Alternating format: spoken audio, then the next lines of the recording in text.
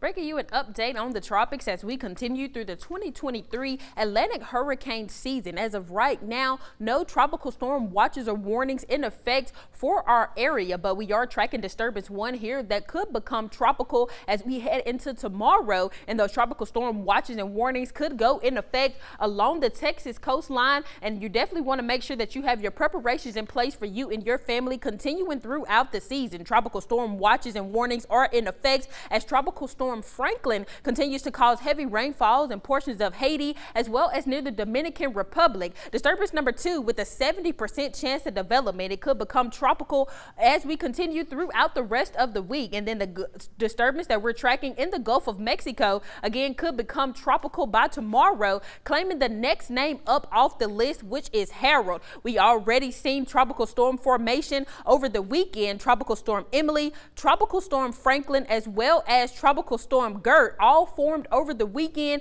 and as of now not causing any impacts to the U.S. But again, continue to plan and prepare for the season in the heat once again as we continue throughout the rest of this week. Today and tomorrow, the viewing area under a heat advisory lasting up until Tuesday night, and I'm sure this advisory will continue to lap over throughout the rest of the week because our temperatures will be on the rise into the triple digits. And today our feels like temperatures are up to 110 degrees and potentially over. Through the morning, we're going to be very warm out by 10 o'clock at 89 degrees and already feeling like we're up to 100 degrees by 11 a.m. That high of 99 degrees expected as we approach 2 p.m. today. And then again, those feels like temperatures will continue to increase up to 110 degrees all week long as our highs are in the triple digits. For tomorrow, a high of 100. By Wednesday and Thursday, a high of 104. And as we continue into Saturday, still dealing with the triple digits. A small chance of rainfall moves in by Friday, but not bringing us much relief from the heat. Stay safe.